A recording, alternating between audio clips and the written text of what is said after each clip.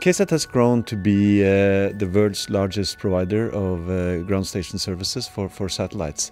And today we're communicating with satellites more than 33,000 times every month. We have more than 130 antennas installed on 25 different locations worldwide. And the cool thing is that it's all controlled from here in Tromsø. It's very important to have a company like KSAT located in Norway and taking advantage of the geography of Norway and making that into a huge international success in the space industry.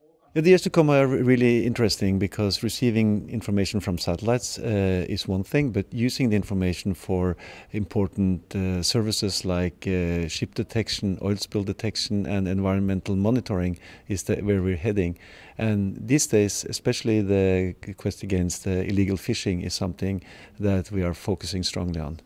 They've been very dedicated over very many years, and they've seen opportunities, they've sized the opportunities, and I think that they are extremely good at sort of turning around fast when the market is turning around and look for opportunities and size them and build on it. So keep up the good work. So what is the occasion here today? Well, today we are celebrating 50 years of space activity here in Tromsø. And right now we are hosting a national space symposium where we have representatives from the Norwegian space industry and from stakeholders and policymakers. And later this evening we will have a big celebration and celebrate that we are the space capital of Norway.